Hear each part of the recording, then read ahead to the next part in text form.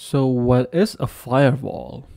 Firewalls can be viewed as gated borders or gateways that manage the travel of allowed and prohibited web activity in a private network.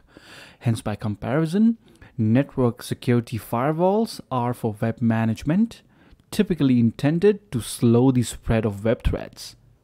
The term comes from the concept of physical walls being built to slow the spread of fire until emergency services can extinguish it.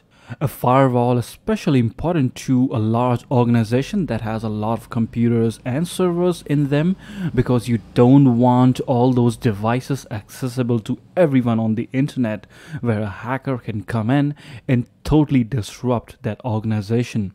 So that's why you need a firewall to protect them. So how do firewalls work? Now, a firewall decides which network is allowed to pass through and which traffic is unsafe. Essentially, it works by filtering out the good from the bad or the trusted from the untrusted. Firewalls are intended to secure private networks and the endpoint devices within them, known as network hosts. Network hosts are devices that talk with each other and the other hosts on the network. They send and receive between internal networks as well as outbound and inbound between external networks. So in today's high-tech world, a firewall is essential to every home, and especially in a business or an organization, to keep their network safe. Now, a firewall works by filtering the incoming traffic data and determines by its rules if it's allowed to enter a network. And these rules are known as an access control list. These rules are customizable and are determined by network administrator. The network administrator then decides not only what can enter a network, but also what can leave a network. So these rules either allows or denies permission. So as an example, here we have some rules in firewall's access control list, and it shows a list of IP addresses that have been allowed or denied by this firewall. As you can see, traffic from some IP addresses are allowed to enter the network, but traffic from one IP address has been denied. So if the traffic from this IP address try to get into this network, the firewall will automatically deny it because of the rules that have been set in the firewall. But the other IP addresses are granted access because the rule allows them. Now, firewalls just don't make rules based on IP addresses, but they can also make rules based on domain name protocols, programs, ports, keywords, and even traffic volume. This is also called an ingress or egress. Ingress meaning inbound and egress meaning outbound traffic. So let's say in this example, the firewall rules are controlling access by port numbers, and let's say that the firewall rules have allowed incoming traffic that's using port number 80, 53, and 22. And the data using these ports have been given access to the network.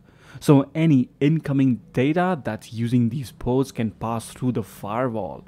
But also in this firewall, the rules have denied any traffic that's using port numbers 23 and 3389. So any incoming data that's using these port numbers, the firewall will deny access and it won't get past the firewall. So in a nutshell, this is how firewall basically work. Now, firewalls are typically used to gate the borders of a private network or its host devices. These barriers are typically set up in two locations: on dedicated computers on the network, or the user's computer and other endpoint themselves. Dedicated computer on the networks are also called network firewalls, and it involves the application of one or more firewalls between external networks and internal private networks.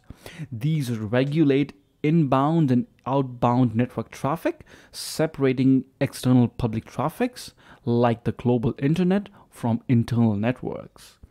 Network firewalls are dedicated firewall appliances and are strategically placed, which are usually very fast. Whereas a host firewalls or host-based firewall involve the use of firewalls on individual user devices and comes pre-built with most operating systems. Host firewalls may run on local devices as an operating system, service, or an endpoint security application. Host firewalls can also dive deeper into web traffic, do filtering based on HTTP and other networking protocols, allowing the management of what content arrives in your network rather than just where it comes from.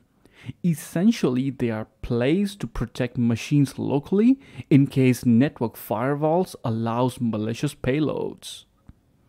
Now, a lot of organizations will use both network-based and host-based firewalls.